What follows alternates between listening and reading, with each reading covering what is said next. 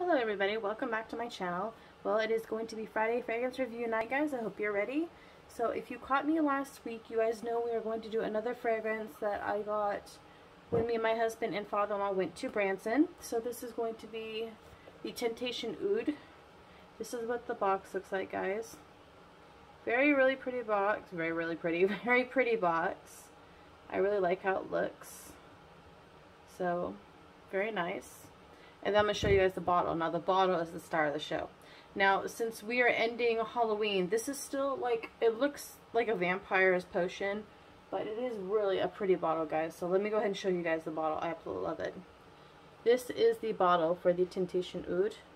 As you guys can see, it has got this really pretty ombre effect from like black to like this blood red. Absolutely love it. I think it's beautiful.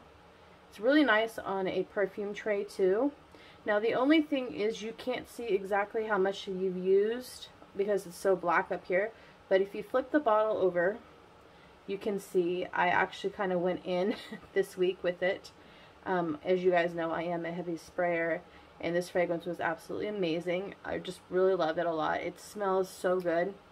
It's really pretty. If you guys are a big fan of Ariana Grande's Cloud or Baccarat Rouge 540, this is pretty close to what that smells like. I think this one, though, as far as Cloud, because I do own Cloud, I think this one is a little bit more along the line of a more smoky scent. We have a visitor here. Who's my visitor? Get your butt in here. My munchkin. Everybody wants to know where she is. She's been here. She hasn't wanted me the review. You never call me. I shouldn't have to call you. You hear my voice. You hear my voice. Yeah, well, I prefer the call. Anyway, if you want, you can stay here, honey. What do you think of this bottle? You like this? I'm telling them about the bottle, the Tentation Oud bottle. What do you think of it? I like it. Think it's pretty? Yep. What does it look like to you? Kind of looks like it's fading from Like black an ombre? to the red, yeah. Ombre? Yeah. Does it look like a vampire's spell, like a vampire's blood bottle or something? It does. Isn't it? I love it. It's just so pretty. I just love the ombre effect, guys. Black and red looks really pretty on this bottle. The gold writing is really pretty too.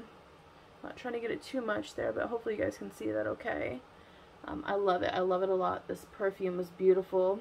This is a big, what is this? This is a 3.3 ounce bottle, so it is 100 milliliters. If you guys are curious about that, it is a big bottle. I really like this. As I was saying, this smells like Baccarat Rouge 540 and Ariana Grande's Cloud, and it also smells like something from Bath and Body Works, which is this guy right here. It also smells like In the Stars. So if you guys are curious about what this smells like, it smells like all three of these fragrances. I think, though, in my opinion, between this and In the Stars, I think this one has a little bit more of a musky, like spicy note. I know In the Stars has some musk too, but I think this one, it actually has a lot more smoke in it. I don't know where the smoke is coming from. Probably when I get into the notes, I'll find out where the smoke is. But it is really smoky in the first couple sprays, but it will go away. So anyway, now that I've showed you the beautiful bottle, I'm going to go ahead and tell you guys what are the notes in this fragrance. So the top notes of this are saffron for a balsam. Heart notes are jasmine, bois d'oud, and cure.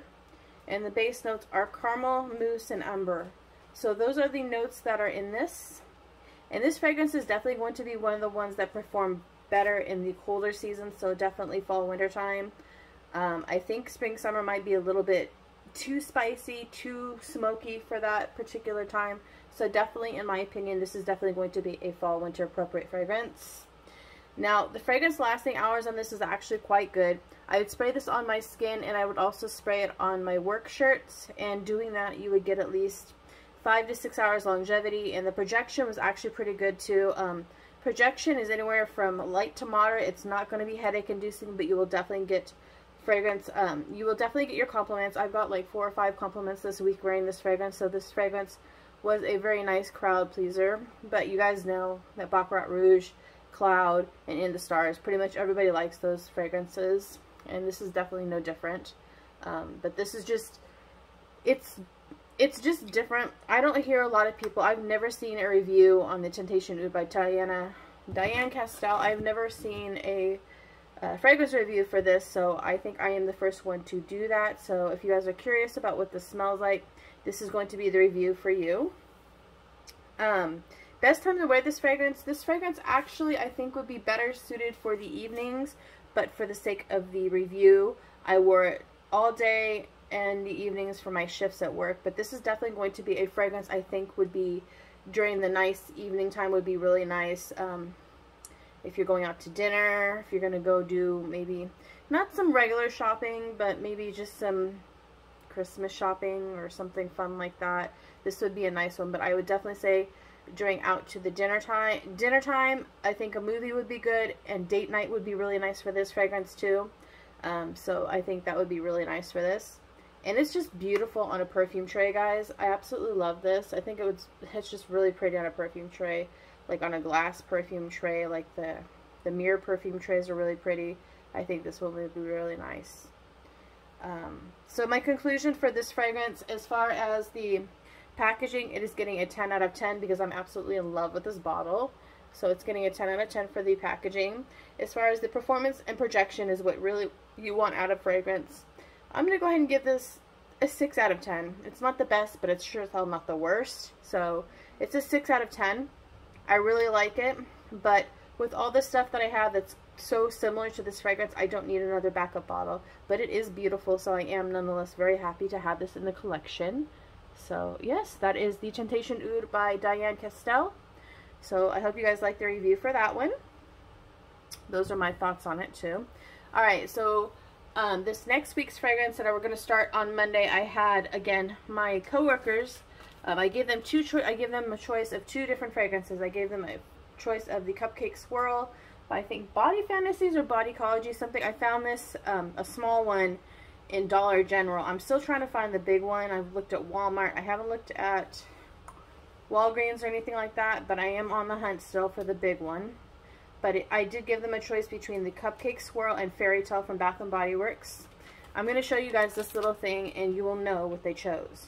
So with a vote of 2 and a vote of 6, so the winner of next week's fragrance review is going to be, again, it's going to be a fragrance from Bath & Body Works. It's going to be Fairy Tale. So that is going to be the fragrance that I will be starting to do. Next week, I am going to do the Bath & Body Works Fairy Tale, and I'm really excited to wear this because I have yet to wear this.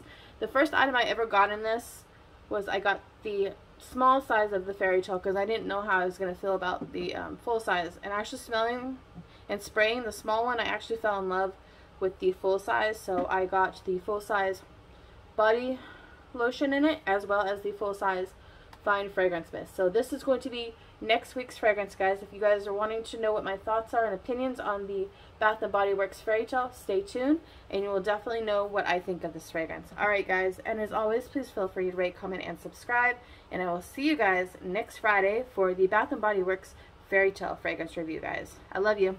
Bye.